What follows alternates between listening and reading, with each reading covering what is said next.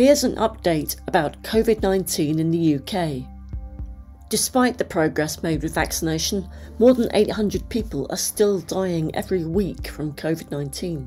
There's been a significant rise in cases amongst those aged 65 and over, which is particularly concerning since these are the most vulnerable to hospitalisation and death.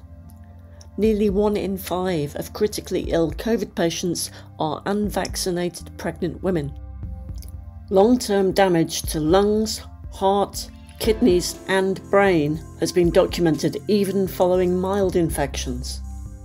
Meanwhile, the very high rate of infection in the 10 to 14-year-old age group shows no sign of diminishing yet. 1 in 14 of our adolescents is currently affected, and more than 50,000 children are living with long Covid. The Health Secretary has expressed concern about the 6,000 people being referred every week to long Covid clinics. 1 in 10 of the people being referred are NHS staff.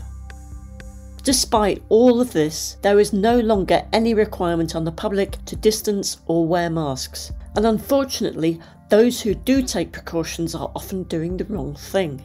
For some time now, the science has been clear. Covid is airborne. The tiny aerosol particles containing the virus float in the air and can travel long distances. This means that you are still at risk even after an infected person has left a room. Surgical masks mostly don't fit well enough to stop aerosol particles getting through gaps around the edge. Wearing a tightly fitting cloth mask on top of a surgical mask to improve fit will make your masking much more effective. A cloth mask on its own is not enough to stop the virus now that the Delta variant is dominant.